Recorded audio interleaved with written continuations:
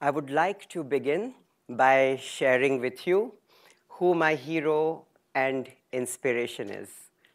I love Marvel comics, but it is not one of those superheroes. I absolutely love Star Wars, but it is not Luke Skywalker, and it is most definitely, God forbid, not Darth Vader.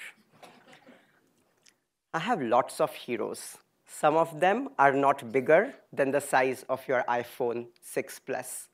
And these are the tiny premature babies that I take care of as a neonatologist, a newborn and premature baby specialist. Do you know what is very cool about a newborn baby? They may be in incubators. They may have 4 or 5 IVs running through them, maybe even a breathing tube. But when they turn 5 or 6 weeks, they start smiling. A big, beautiful smile lights up their face. Unlike adults, babies cannot fake a smile. I feel that they are able to do it because they have mastered the art of being in the moment, of having present moment awareness. Imagine if this little baby let the past come into the present, thinking, oh my God, I'm premature. I'm not even supposed to be alive. It would be in deep trouble very soon. And I feel that we can learn this from our little babies, mastering the moments, mastering the art of present moment awareness, and not letting our past come into our present. I feel that this can be achieved through the process of love, kindness, and compassion. Loving kindness and compassion always needs to begin with self-love and self-compassion. And I feel that the path through this is through the method of meditation. One of the greatest role models in my life is my dad. He is an atomic scientist, and he has always been of the firm belief that nuclear science should be used for peaceful purposes, such as using the atom to create electricity in villages for the poor people and not to make bombs and to take lives.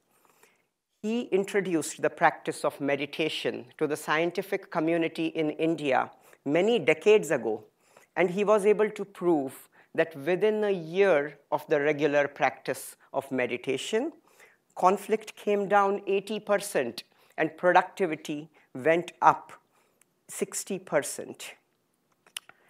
My mom is a mathematician, but she is also very much a mother, and she worries a lot about me. Just the other day, she called me up at 10 p.m. from India, making sure that I'd had my dinner on time. I've been lucky enough to go to the Himalayas over 20 times and have been lucky enough to be up on Mount Everest 4 times. What is really cool when you're going up on the mountains is when you cross 20,000 feet, the clouds come under you. So when you're watching the sky, you're watching the clouds, you are looking down, not up. It's like a Salvador Dali painting, immensely surreal and absolutely beautiful. A few years ago, I isolated myself in a cave in the Himalayas for 10 days in total darkness in meditation.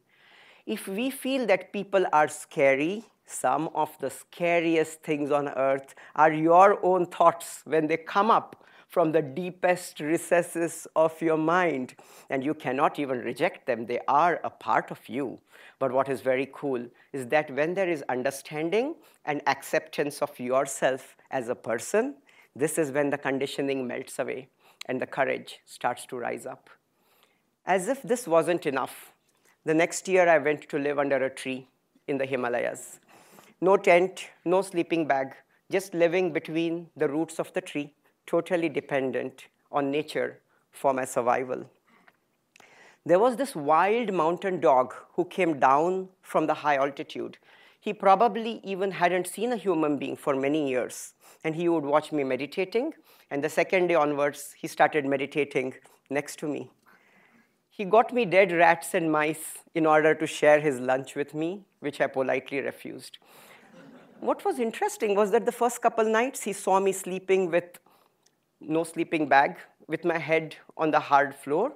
The third night, I felt a nudge under my head, And he was actually offering his back as a pillow to me while sleeping. This was a great revelation to me that love, kindness, and compassion are not only restricted to human beings, they also overflow into the animal kingdom. There was an interesting incident a few years ago which drove home to me the power of meditation. I was doing this remote trek on a glacier in the Himalayas, walking on this glacier for 2 weeks, sub-zero freezing temperatures with 6 layers of clothes on me. And then I see this group of monks just chanting, dancing, laughing, walking on this glacier, no clothes except for a loincloth, no shoes, no sandals, no slippers, barefoot, walking on this ice for 2 weeks. This didn't make sense to me. As a medical doctor, I'm looking and saying, hey, maybe they have frostbite. Maybe they have gangrene of the feet. And this is what is preventing them from feeling the cold glacier. So I stopped them and I said, please, sir, can I examine your feet? And they were very cool dudes. They said, absolutely, no problem. And the feet were entirely okay.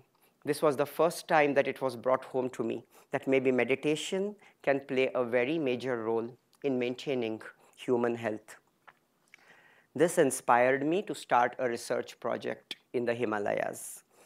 The purpose of this project is to be able to find which people, the hikers, trekkers, and mountaineers climbing or even hiking up at high altitude, might get mountain sickness. Mountain sickness results as a result of lack of acclimatization, adaptation of the body to the high altitude and the low oxygen.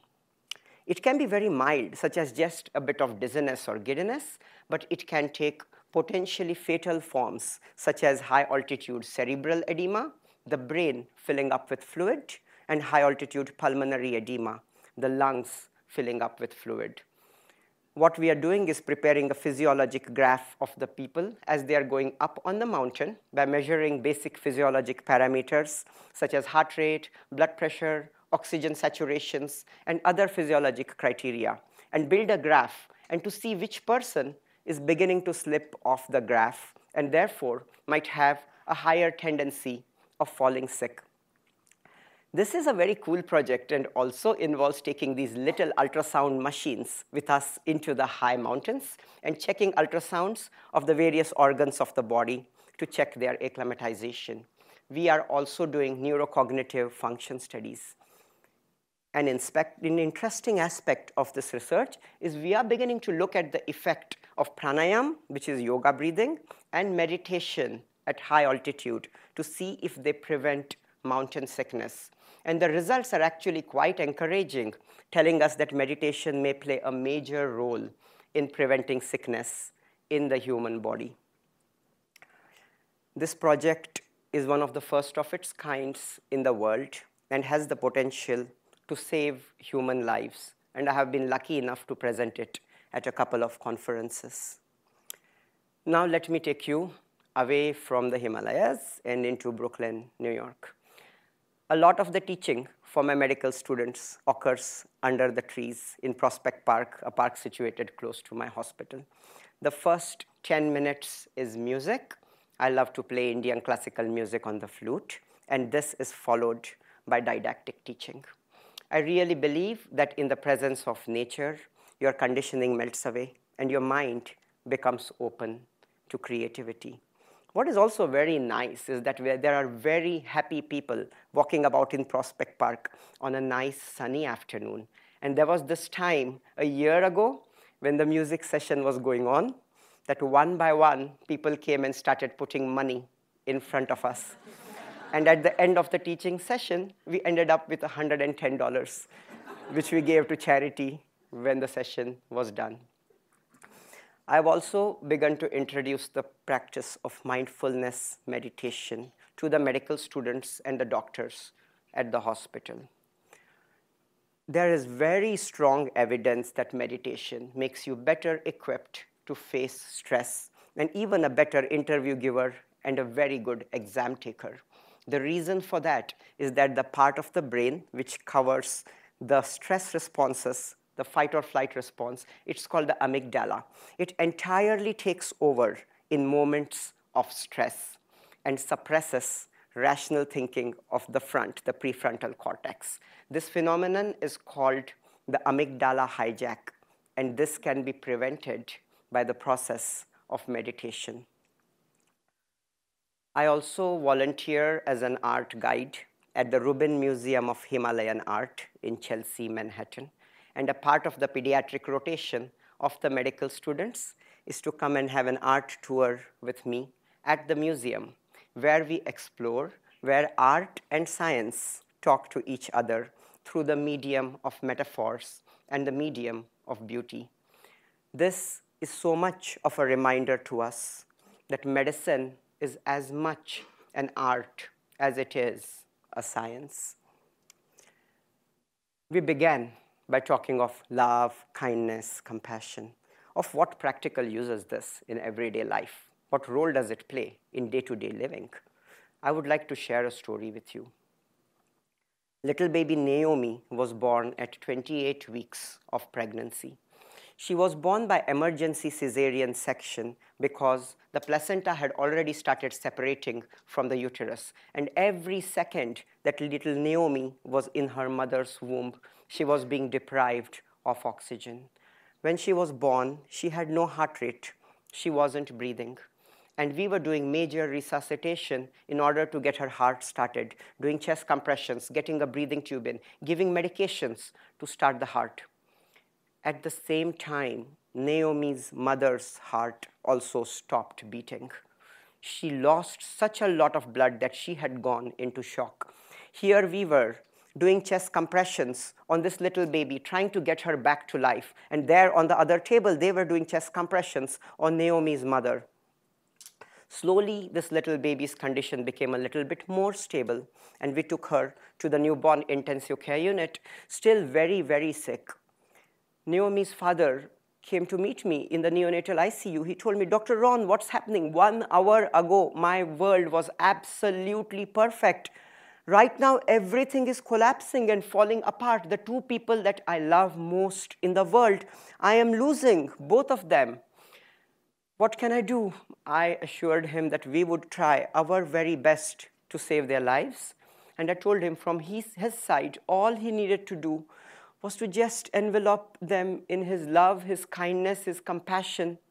Just be there for them and just take each day as it comes, and we would see how it goes.